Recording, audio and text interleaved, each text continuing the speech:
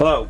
Today I am going to show you how to make a proper flare in soft copper tubing that you can use for your refrigeration lines, for your air conditioning system, or for hooking up your propane lines. Today we're going to do a 1/2 inch flare, and the first thing that we're going to need to do is cut your copper to length. Take your copper cutter, place it in the mark that you want to make your cut. Turn it slowly, and each 1 or 2 revolutions tighten just a little bit.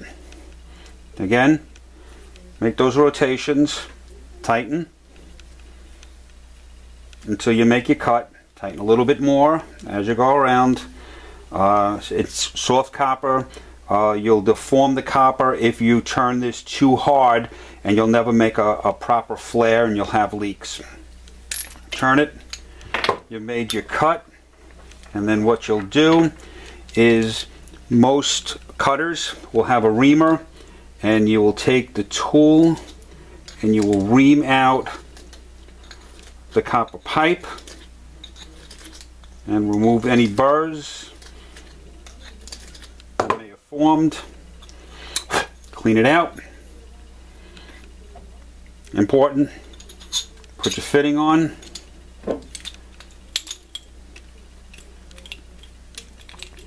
Put your piece of copper into your flaring tool and bring the copper up about 3/16 of an inch.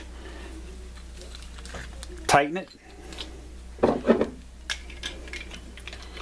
Put your flaring tool on. Tighten your flaring tool. Again, 3/16 is the key here. It'll make a nice flare. It'll bottom out when it's complete. Loosen it up, and that's what your flare will look like when it's complete. Take it off your flaring tool and try it out and see what it looks like. It should sit flush. There's a little seat inside the flare fitting or the flare nut, and it should make a nice connection. And put it on your fitting, and that's it.